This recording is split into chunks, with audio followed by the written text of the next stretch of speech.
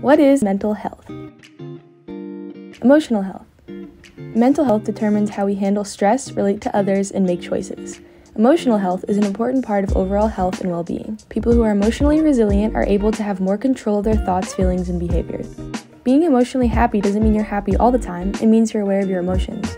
Emotionally resilient people still feel stress, anger, sadness, and they are able to navigate the ups and downs. Path to improvement. Self-awareness. Notice your emotions and reactions and what makes you sad, frustrated, or angry, and find ways to address those things. Utilize resources and normalize seeking help, both for yourself and others. Manage stress. Find what works for you. Some people practice relaxation methods like meditation and deep breathing. Practice gratitude. Write down a few things that you're grateful for in your life. Stay tuned for part 2.